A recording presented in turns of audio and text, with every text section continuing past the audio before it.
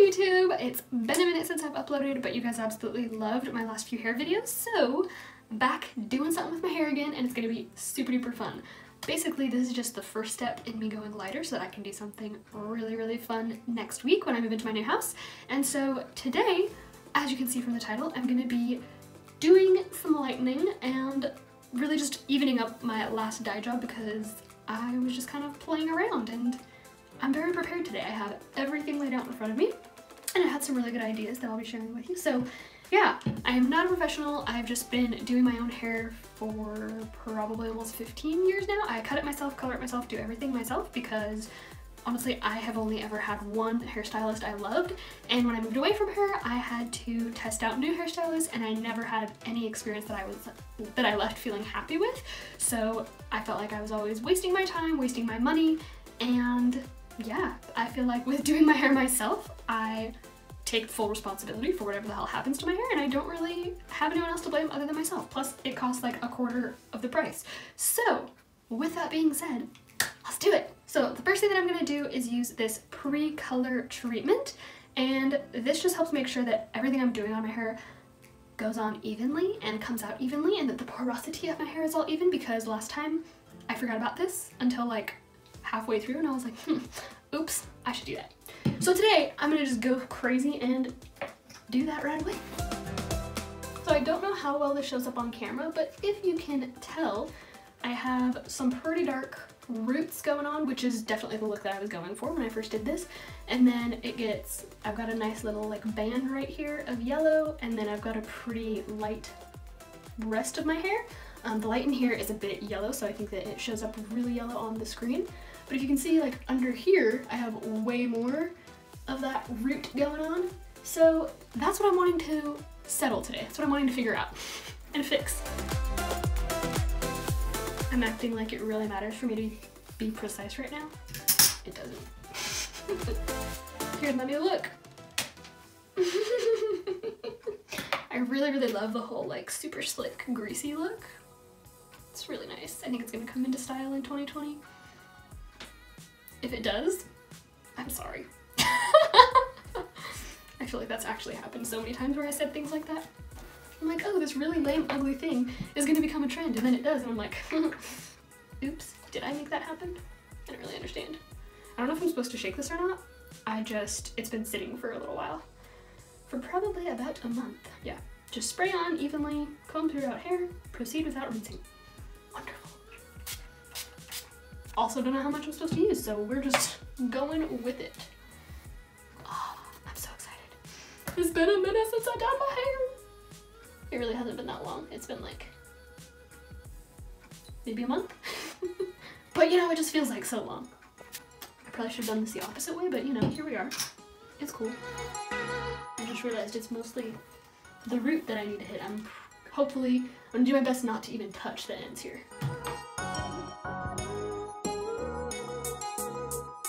Now my sleeve is all wet. I think I missed a lot. Just try it from the top this time.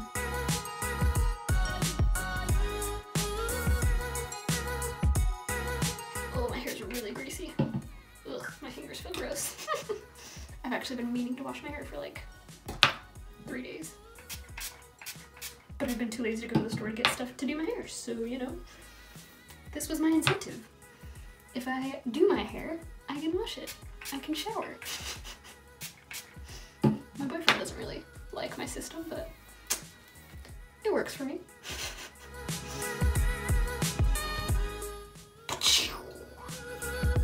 Done with that. I might have used too much. Kinda need to let my hair dry now. Wow, I took 10 minutes to just do that.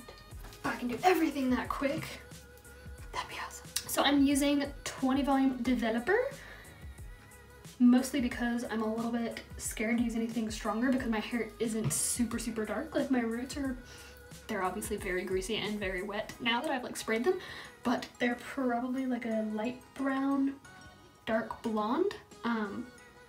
And yeah, I don't want to like fry my hair off. So I'm gonna be using 20 volume developer. I have a big backup here because this is almost empty anyways.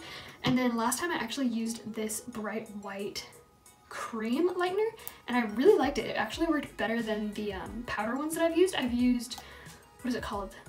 lights, Prism lights, I think is what it's called. And it comes in either a like big container or a little individual packet, and I usually get the individual packets. And I like that one, but this I feel like just worked a lot better for me last time. And even after like a month or however long it's been since I've really truly toned it, I feel like it's still a lot less yellow than it is with the other bleaches that I've used, and maybe it was just because I toned it better, I don't really know.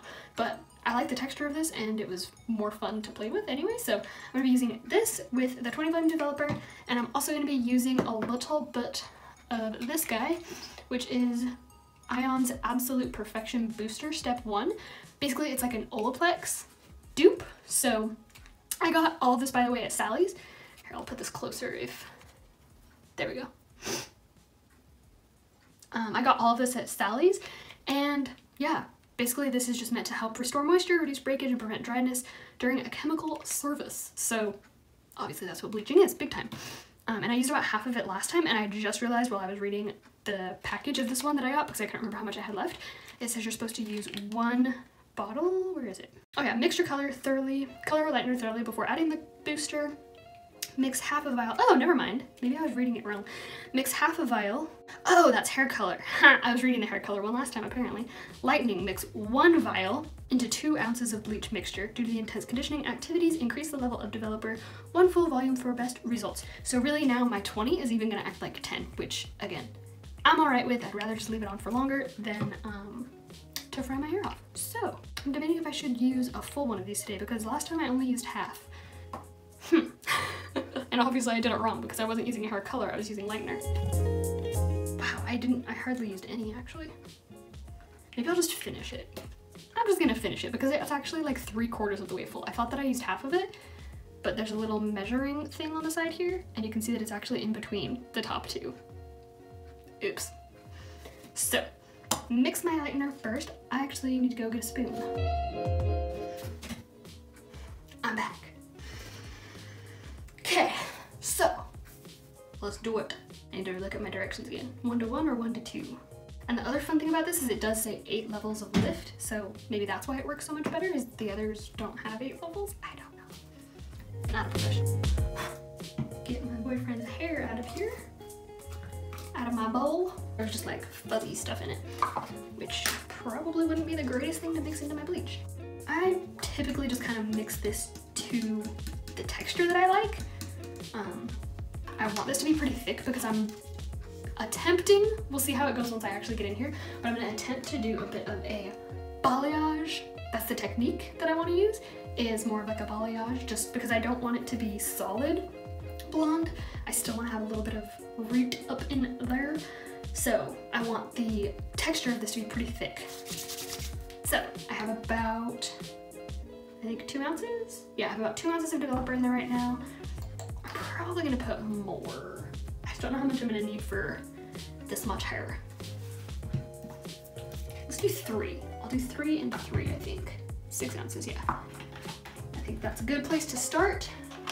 So I did about 3 ounces of 20 volume developer, and I was just being curious. There's about 10.6 ounces of bleach in here. And just in case you guys haven't seen this, show you up nice and close, and it just screws off. So super easy. I feel like it mixes a lot better than the powders too. Actually, I should show you this. Look at how thick it is. Like, hot damn. So measurement wise, I have no idea how much I put in there, but if you can see it, about that much. 200, oh, I must be past 6 ounces. Oh no, cool! It's like spot on 6 ounces. Yeah! So it'll be about half and half, which is exactly what I was going for. So let's see what the texture turns out to be like. Cool. So I'm pretty happy with this texture. Actually, I might add a little bit more bleach just so it's a little bit thicker. Or just keep mixing it a bit. I don't know if you guys can really see that. It's almost cottage cheese-like. And I think I would like it just a little bit thicker. Now I'm gonna go through and mix it with my brush so that I can really get rid of these little chunkies. But since I did like the heavy-duty work with the spoon, I shouldn't need to get my bristles all nasty. So now, see how it'll like actually stick on the brush? That's what I want. So now I'm gonna add in the rest of this little Olaplex fake guy. By the way, if you are familiar with Olaplex, I should probably stir this a little bit because it's also been sitting for about a month. If you are familiar with Olaplex and you know about the pricing of it, this entire vial I think is like $1 or $2, so like not bad at all. It's like it reminds me of a hair mask or something, like a nice hot oil mask or something that you would do for your hair. I want every last drop. There's lots of bubbles in there. That's probably good. So now I'll just mix that in there like I was everything else. My poor brush is still gonna get destroyed. Oh well, a girl can dream, right? Wow, I just realized I was like real focused there. Not even in the camera anymore. Wow, this is beautiful. So I noticed that also made it a lot smoother. It's not, look at that. Look at how well that's holding. That's what I want. Okay. Exciting moment. So, FYI for you guys, because I'm probably, I don't know, I might record everything, but I might not. I realized that I actually had the step 2 of this Olaplex dupe, and because I forgot that I had it, and I forgot to get toner, basically I'm gonna use this to make my own toner. So, hopefully my idea works. We'll see. So I'm going to be trying for the first time doing a bit of a balayage style, and I saw a girl do it on YouTube because before I do anything with really anything in life, I do a lot of research about it. And I saw a girl, rather than sectioning all of the areas of her hair like most YouTube tutorials do, she just pretty much did it in half like I'm doing right now, and she just did a really long strand all the way to the back rather than doing a back panel because it's hard to see that when you're doing it yourself. So I'm gonna try that out today and we'll see how it goes. I think I'm ready to get started. Just checking I don't have anything underneath me that is going to make a mess. That I'm gonna make a mess on, really. Yay! So I've got my black gloves, and I hope my nails don't destroy it because they're really long.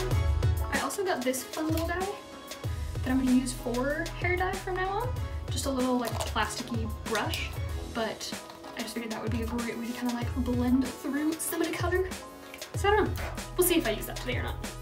Wow, 20 minutes just getting ready.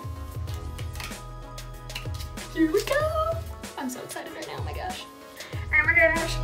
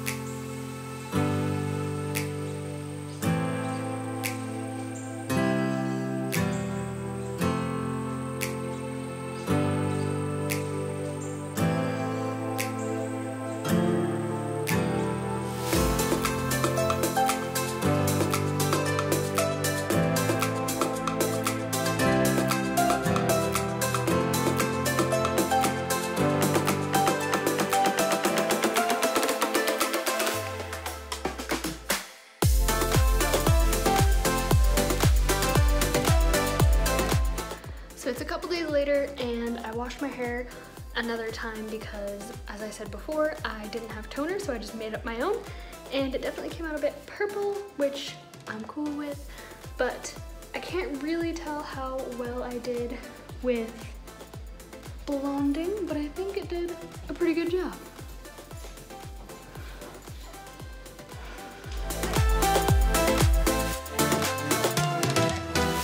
I've actually completely moved since my last video, and I didn't end up getting to record what this turned out like, so here I am showing you how it turned out, and honestly, not gonna lie, I'm pretty proud.